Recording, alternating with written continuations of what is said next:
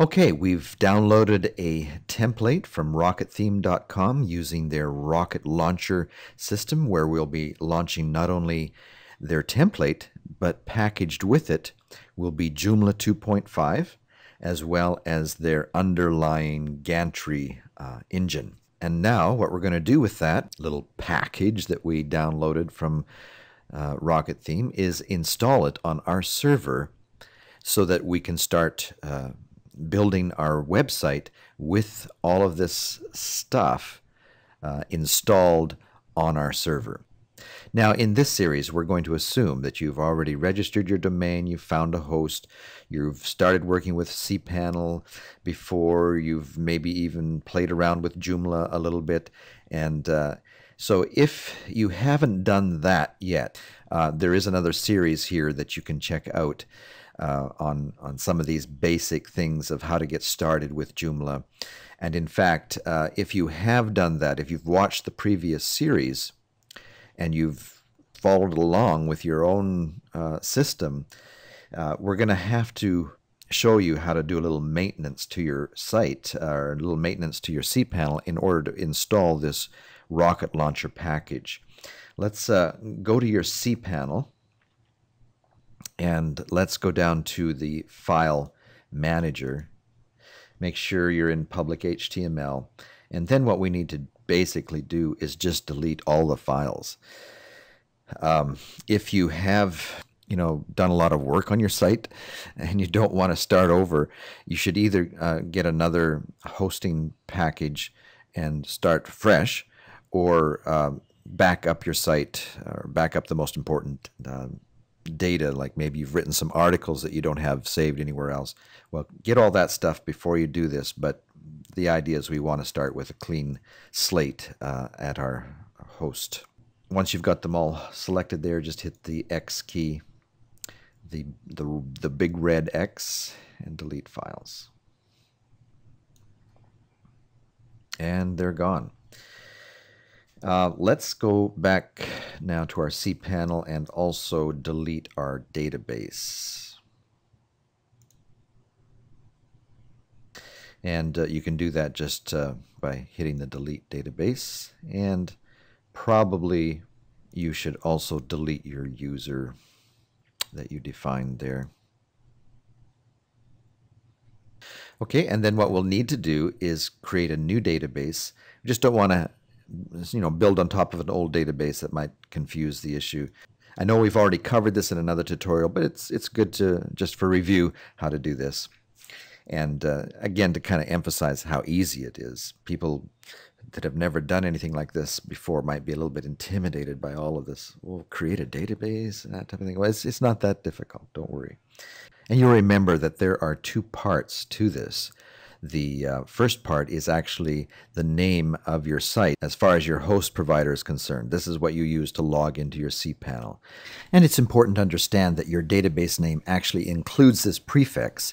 Then there's an underscore, and then you can add whatever text you like to complete the name. And if you've got a memory like mine, it's good to make a note of this as you're going along, either in Notepad or some other piece of paper next to you, some way to keep record of this, because we'll need this information later. And down here we see the database has been created, but we also need to add a user now. And you can either accept the one that comes by default there, or add a different extension there. Sometimes if you get too long, you have to back off. We'll just say, leave it at that. And give yourself a good password. And then, again, take note of that. And hit Create User. And then one more step. We need to add that user that we just created to our database. And what we want to do is check all privileges so that you'll be able to do everything that you need to do with that database. And then our database is ready to go. And so now, to install our Rocket Theme Rocket Launcher package, let's go up and hit the Home button to bring us back to our main interface in the cPanel. And let's go back to our File Manager. And you'll see that your host provider has added one little file there, htaccess. No problems there. Let's upload our package using the upload button here. And with our browse button, navigate to the file folder that has the Rocket Launcher package from Rocket Theme. Here's the one here. Double click on that and cPanel will start loading that up. You may have seen other tutorials where people demonstrate how to upload these packages or the Joomla or Rocket Launcher through an FTP program. But not all FTP programs allow you to unzip a file, so they recommend, you unzip it first and then load up all of these unzipped files. Well, it just takes a lot longer to do it that way, so I find this a lot better, a lot faster. Okay, and once your upload is complete, hit the back to home button, and it might not show up right away. So don't worry that if you go back to your public HTML folder there and it's not showing up. Just give it a second and then hit the refresh button and it should show up. There we go. So now what we want to do is right click on that package, that zipped folder, and hit the extract button. Hit extract files and it will go open up that zip folder and unpack it and install all of that information onto our server. And then we can hit the close button and we'll see that everything is ready to go. Now, to actually install Joomla, all we need to do is go up to your browser, any browser, really doesn't have to be the same browser, and just type in the name of your website. If your website is already resolving, then that should be all you need to do is just type in.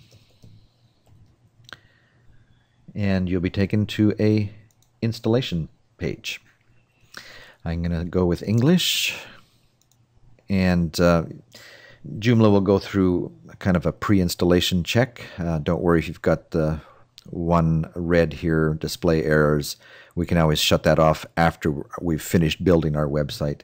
But some of these others, it's good to make sure that they're all green. We can continue. And hit the next button again. And here is where we type in the database information that we just created. We'll leave, in most cases it's fine to leave database type and host name as they are. You should be fine. But type in your username. And if you've already forgotten, like I have, I'll just check my notepad here.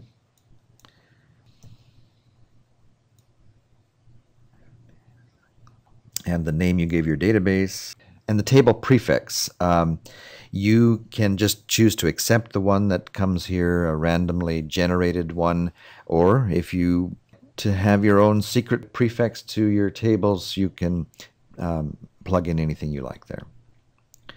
Okay, I'll just hit the next. Okay, for FTP configuration, I usually don't worry about that. Okay, for site name, just enter in the name of the organization or the company that you're making the website for, or the main theme of the website. And I add the spaces in between, just as it would appear on a logo or whatever for this part. All right, email, put in a valid email address. And that way, if anybody has any questions that need to be addressed to the administrator of the site, there's an email address that they can contact you at. And the administration username. Now, this is what you will use to log in to the back end of Joomla. This doesn't have anything to do with the username and password that you generated for your database or for your cPanel. This is a unique username that will just allow you to log in to Joomla, to the back end. And don't worry, you're not locking this in. You can change this at any time. Once you open up the back end of Joomla, we'll show you how you can change that. And once again, it's good to write this down because there's not going to be anybody that can retrieve this password for you. You know, it's not like you can email somebody and say, please send me my password. So write this stuff down, because if you don't have this you will not be able to get into the back end of Joomla. And yeah, you might remember it in a second here when we actually log in. But if you're like me, I can, work for a week or so on a site and get it working great, and then move on to some other project and come back a month later, and I can't remember the password that I just made here. And without that, I would not be able to go back into that website and fix that site, at least not very easily. I know that there are some tricks to get back in, but it's not easy, and they probably keep changing it. You'd probably have to search on Google and do a lot of research to figure out the latest method of hacking into your own site. Trust me, it's important. Okay, and then hit the next button, and it should go ahead and install that. And we can remove the installation folder. And now we could go directly to the site if we wanted to. And because we have just plugged in a password, it allows us to do that. The next time you go to enter it, it will ask for that username and password. But here we are at our site, complete with this sample data that is supplied by Rocket Theme. You'll see that some of the information is blank. And if you'd really like to play around with the site, including all of the images, you can go to Rocket Theme. And if you're not already logged in, go ahead and log in. Click on the Joomla options there, and Spectral is still showing up. If you're watching this a couple months down the road after I've made it, it's probably disappeared. You can go up to see all Joomla templates to get back to that. And here it is here, Spectral, and then go to the download area. And at the very bottom, you'll see Spectral Sources. If you download that, it contains some of the source images that might be missing on our site, and so you can plug those in. And now, just to show you how to quickly log into your site in case this is a new thing to you, or it's been a while since you've logged into Joomla, just type in the name of your website and then hit a /, and type in administrator. And here's our login. And some of you might be wondering why I'm letting people see all of this information. They're going to hack into your site. Well, no worries, I'm going to change it right away. Okay, then log in, and here we are at the back end of our site. Now, if you've already watched our introductory series on Joomla, not a lot has changed. I know it's been a year, but I believe we were showing you Joomla 2.5, and this is still Joomla 2.5, and so the interface of the back end of Joomla is pretty much the same, and how you can add extensions to Joomla is all basically the same. How we work with our global configuration, it's basically all the same. So you can use all of that information that you have already watched and apply it to this version of Joomla. They have come out with some updates, it's true, but it still works basically the same. And the way you get to your site is the same. Little button over here in the top right corner, View Site. And here we have it. So I believe that does it for installing your Rocket Theme template using the Rocket Launcher. And in our next tutorial, we'll start showing you the tricks and tips of how to customize this website.